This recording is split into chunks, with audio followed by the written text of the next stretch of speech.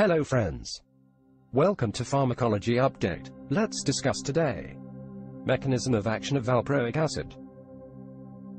Let's discuss some basic information about it. The valproic acid. It is a branched-chain aliphatic carboxylic acid with a broad-spectrum anticonvulsant action. It was first made in 1881 and came into medical use in 1962.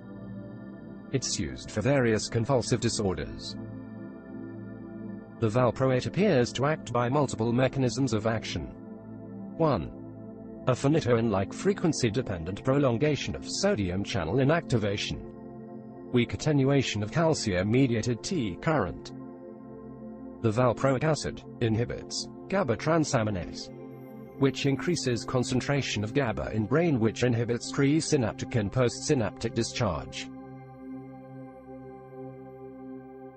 Pharmacokinetics. It is 90% bound to plasma proteins, completely metabolized in liver by oxidation mainly by CYP2C9 and glucuronide conjugation, then excreted in urine. Uses.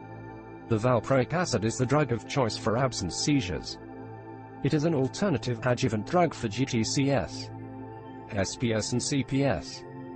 Myoclonic and atonic seizures control is often incomplete, but valproate is the drug of choice. Side effects. Toxicity of valproate is relatively low. Anorexia, vomiting, loose motions and heartburn are common. A rare but serious adverse effect is fulminant hepatitis. Occurs only in children below 3 years age. Thank you friends. Please like, share and subscribe Pharmacology Update. See you in next video.